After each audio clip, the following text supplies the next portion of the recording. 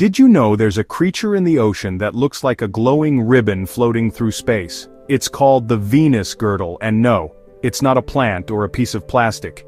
It's a comb jelly, and it's one of the most graceful and hypnotic animals in the ocean. This transparent, ribbon-shaped creature can grow up to 3 feet long, yet it's so thin and delicate, you'd barely notice it unless the light catches it just right. And when that happens, you'll see pulses of shimmering color, waves of bioluminescence running down its body. Those flashes aren't just beautiful. They're caused by rows of tiny hair-like structures called ctenes that beat in sequence, helping the Venus girdle move silently through the water like a ghost. And here's the wild part. It's a predator. Despite its fragile appearance, it captures prey by using sticky cells along its body, swallowing small crustaceans and plankton whole. No brain, no heart, just a flowing band of light, hunting in silence.